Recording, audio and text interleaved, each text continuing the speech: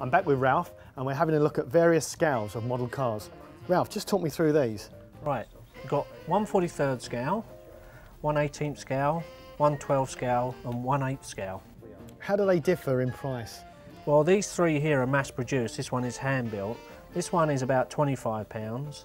This one is about £45. This big 1/12 scale one is almost 250. Wow. And this big 1/8 scale one is 800. 800? 800. Limited edition? Well, they're handmade, so we can have these custom built for customers in certain colours and some accessory changes if they wish. Right, I understand. Which one's the most popular as far as the customers are concerned? These two scales really, 43rd and 18th are the most popular. Yeah. How do you display them? I mean, at home, obviously, you're going to have a problem the bigger the scale, really, isn't it? Yeah, this one comes with its own showcase, so this can be displayed on its own. Normally, these ones, most people would have probably cabinets at home if they've got them, or they can display the bigger ones like this individually.